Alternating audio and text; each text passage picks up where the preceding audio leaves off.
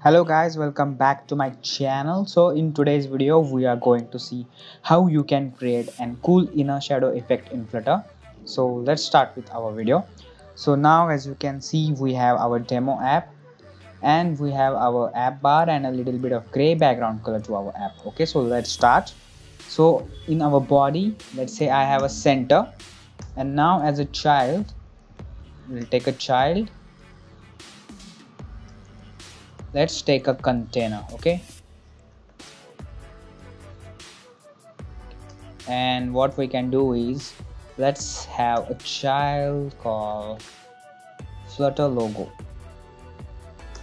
Okay, so let's save the app. So as you can see, we have this little Flutter logo.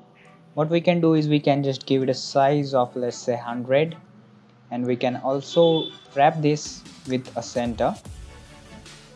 Okay, so now we have this logo. Now what we can do is we can also give a height of 200 and a width of 200 to our container.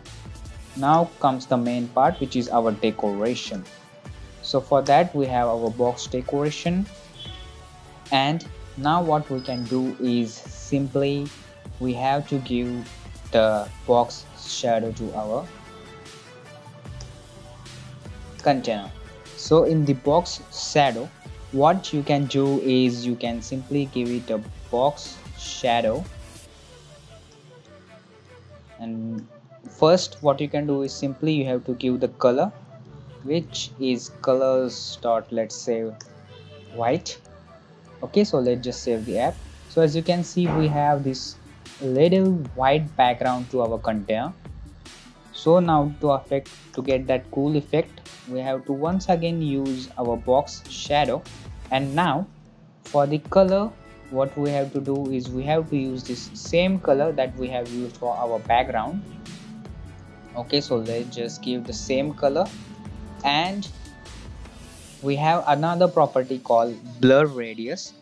So you can use that to, let's say, minus 5.0. It takes in a double value, and the spread radius, which let's say a 20, and now we can save the app.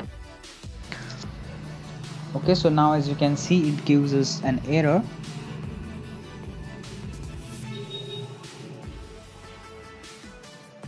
and it says that text shadow blur radius should be non-negative. Yes, that is, our blur radius should be 20. It should not be negative. Okay, let's just save the app. So as you can see, we are not able to see any shadow, but let's give it a spread radius of -5, and now we have this cool effect for our container. So this is how you can use these box shadow properties and the spread radius to negative, so that we can have this inner shadow effect for our container in Flutter. So hope you found this video helpful.